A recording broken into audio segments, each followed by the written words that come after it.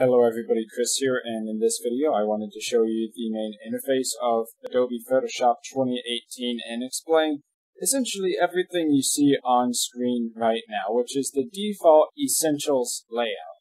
Now, there are other windows you can pop open inside of Adobe Photoshop, but for most people getting started out, this is what you're going to be working with and this is what you're going to be seeing. So the first panel over here on the left is called the Tools panel, aptly named because everything on this list is a utility that you can interact with your image or photo in some way.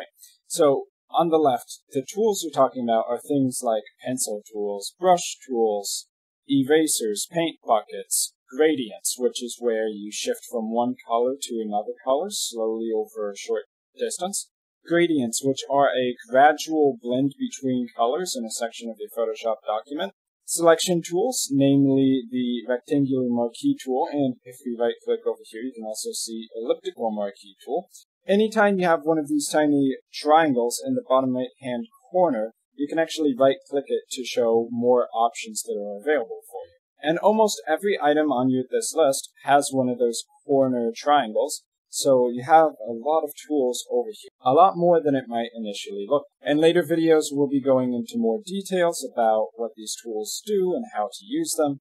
At a basic level, you just kind of select a tool, you choose the settings up here in the Options window, and then you're going to be able to interact with your document in some way. So like for instance, with the brush tool, we can go up here to the Options panel, change the size of the brush, and start drawing on top of whichever layer we have currently selected over here.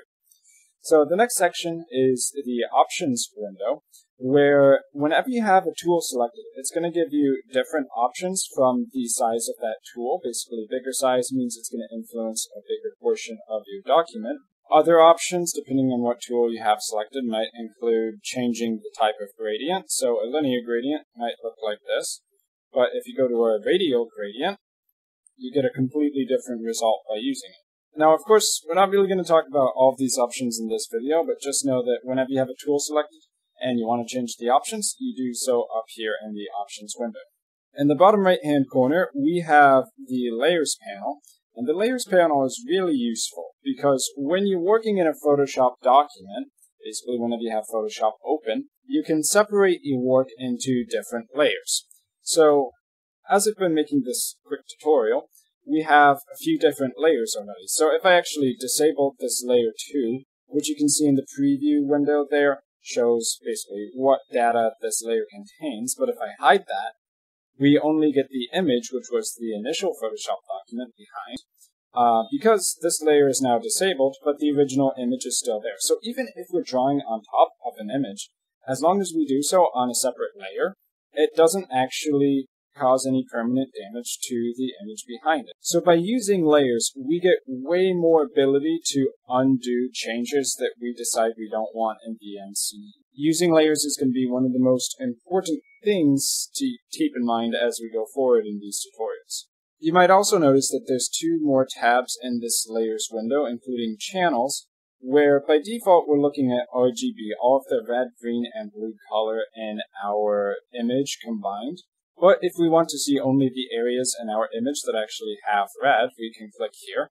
Now it doesn't show it as red, it actually shows it in black and white, but where it's white or lighter colors, that represents there being more red in the image. We can also change it to green channel, where we see only the areas that have green, and blue, where we see only the areas that have blues. The third tab is called Paths, which there's nothing in there right now because we haven't done anything with the Pen tool. The Pen tool can be selected from the Tools panel over on the left, and if we click that and we start clicking around on our image, it's going to create what's called a path.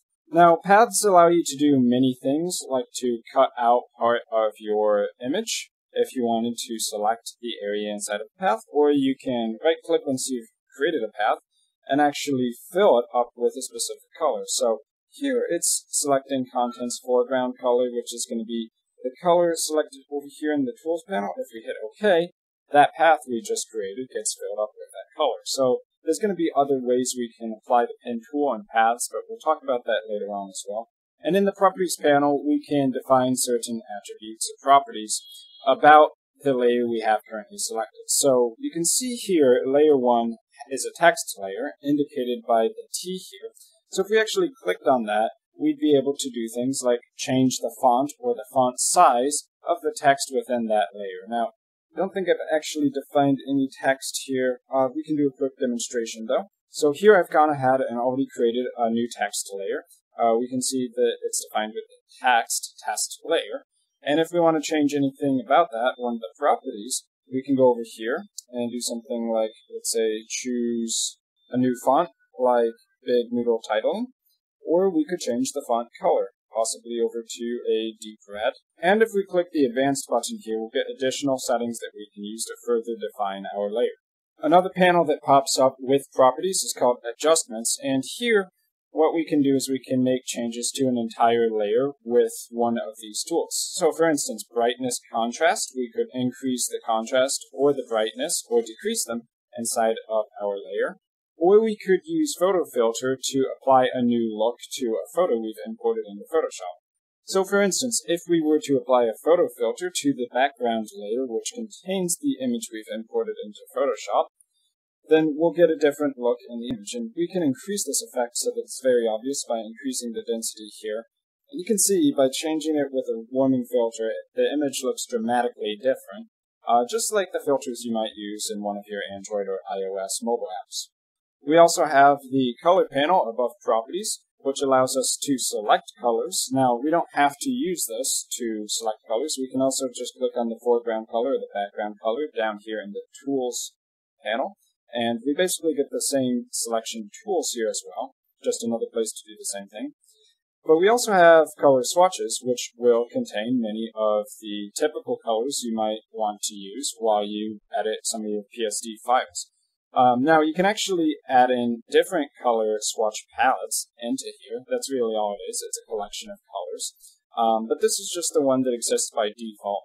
Now, lastly, over on the far right, we have libraries. Because Photoshop 2018 is part of the Creative Cloud package, of course, Photoshop CC for Creative Cloud 2018, you can actually use Adobe's Creative Cloud to manage your files, upload them to the Creative Cloud servers, and to edit files from there, as well as download them to your computer that you're currently working on. Now, this does require you to install the Creative Cloud application, which is optional. But if you have it up and running on your computer, then what you might see here are all of the files that are contained inside of your Photoshop Cloud. So whether you want to store your files up on the cloud or your computer, or to even use a third-party cloud service like Google Drive or Microsoft OneDrive, it's totally up to you where you want to store your files.